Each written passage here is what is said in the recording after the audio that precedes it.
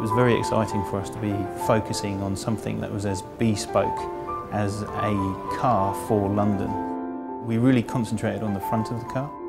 It had to be very unique, very iconic, very bold, very characterful.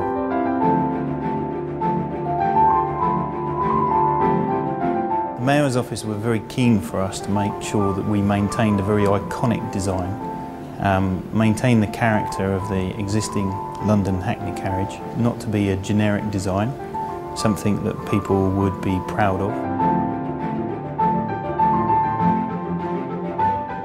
The areas that we identified immediately were the front grille, the headlamps and the taxi sign.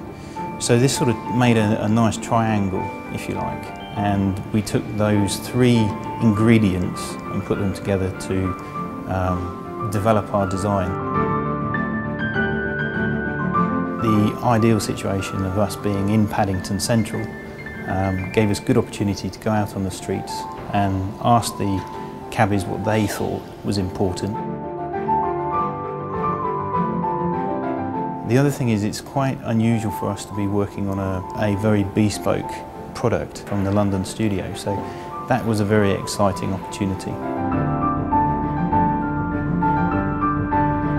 I think the design is going to be very popular with passengers because it looks like a taxi should.